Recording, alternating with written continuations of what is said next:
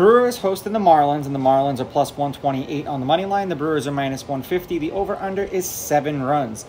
The Marlins, getting a run and a half on the run line, are minus 190, meaning if you bet them that way and they win this game outright, you win. They lose by 1, you win. And the Brewers, laying a run and a half on the run line, are plus 150, meaning if you bet them that way, they must win this game by 2. I'm going to butcher his last name, Chargos.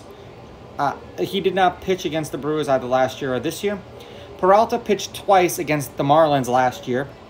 1 2/3, 4 runs, 4 earned. They lost that game 4-2, and he struck out 3. And then 4 innings, no runs, no earned. They lost that game 4-3 and 12, and he struck out 4. They are 4-1 in his last 5 starts. He's got an ERA of 1.4.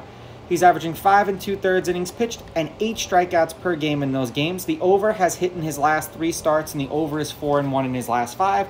And like I say, when these videos come out, when a pitcher has a low ERA and the games go over, generally it's because he's getting run support. Now, in his last 3 appearances against the Marlins,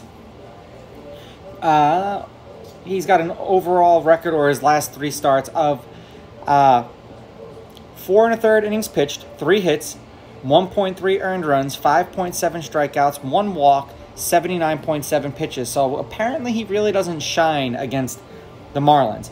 Now, head-to-head, the road team is 7-3. The Brewers are 6-4. The favorite is 5-5 on the money line. The underdog, getting a run and a half on the run line, is 7-3. There have been 5 one-run games in their last 10 meetings. The under is 5-4-1 in their last 10. And at 7, we're going to have a few. 1, 2, 3, 4. The under is 4-3, and the over is 4-3-3. So 4 games went over, 3 games went under, and 3 games hit 7 exactly. 7 seems to be the sweet spot. The game they played today, the Brewers won 12-0. The 2 previous to that, the Marlins won 4-3. So there's your 7. And the game before that, the Brewers won 1-0. The Marlins are 7-3 in their last 10, 2-2 in their last 4, and the over is 8-2 in their last 10. And for the Brewers, they're 6-4 in their last 10, 3-1 in their last 4, and the over is 7-3 in their last 10, and the over has hit in 1, 2, 3, 4, 5 out of their last 6 games that they've played in. I understand that Peralta didn't play well, but I have picked against pitchers who haven't played well against the team in the past, and then they absolutely whoop on them that next time.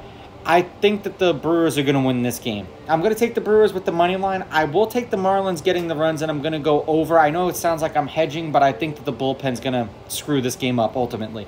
These are just my picks. If you disagree, please go with your gut, and please bet responsibly.